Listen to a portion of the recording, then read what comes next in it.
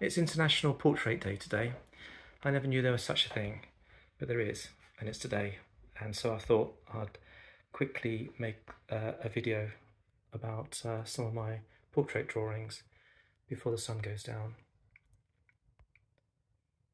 These are pieces that I'm working on at the moment in my studio. These are silver and gold point drawings, and I've been working on them for a while. Far too long, I suppose, really. Well, these things take a long time. That's just how I work.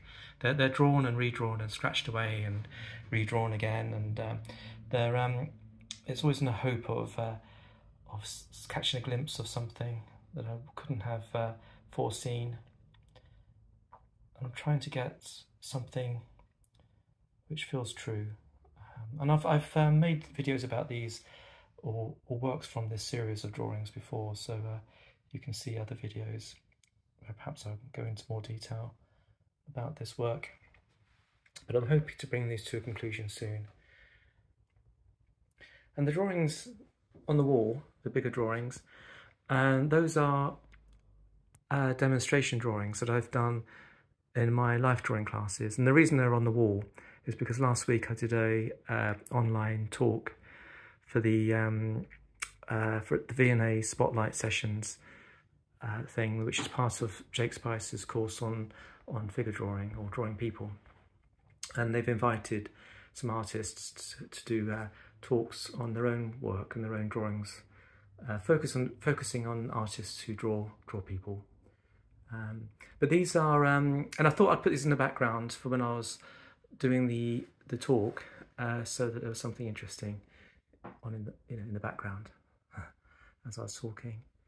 And these demonstration drawings, I usually do one of these during the course of, say, a 10-week term, as a way of going over some of the drawing strategies that I will have gone over during the course till then. And it's a case of me drawing and talking as I'm drawing and trying to explain what I'm doing as I'm doing it. And they're not done in order to make nice drawings, though of course it's nice when an interesting drawing comes out of it. But it's mainly to show a process of constant revision and to show various drawing strategies in operation. And the drawings might last between, say, half an hour and 45 minutes, but there's a lot of me stopping and starting and talking.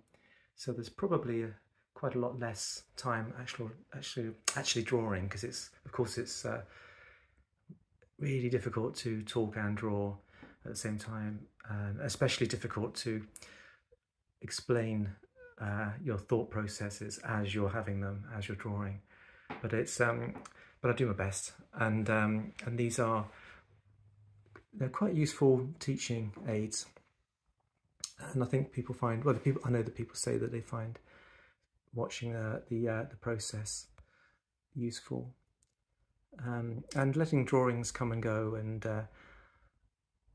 drawing over drawings that look like they were perhaps perfectly good drawings, because there's usually something better coming along if you keep going with drawings, I think. But these silver point drawings, I'm really hoping I can bring these to a conclusion soon. So I'll stop talking now anyway, and just show some images.